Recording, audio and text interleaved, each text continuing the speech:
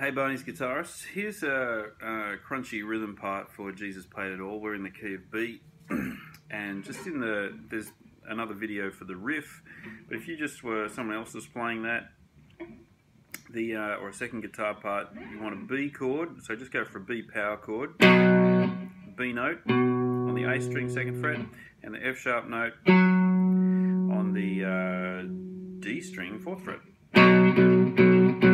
Then it goes to the last beat of the first bar of 3/4, lands a B on D sharp, and a good voicing for this is to move up the first finger all the way up to the 6th fret to the D sharp, and you then put your pinky up on the 9th fret on the D string on the B note. So you've got a B and a D sharp in the bass.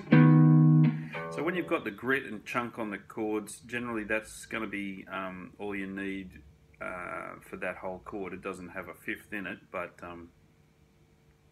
tends to work well on crunchy kind of distorted parts. Plenty of the other guys in the band, gals in the band, will have the rest of any other harmonic information. We're just going for adding grunt to it. So you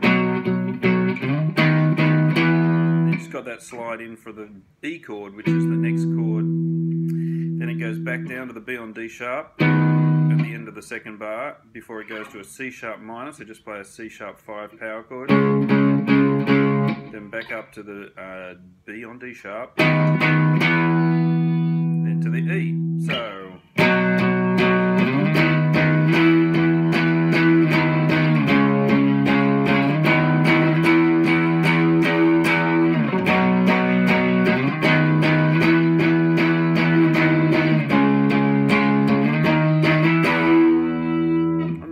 hitting at the end, I can hit the low E for extra rumble. Hope that's helpful.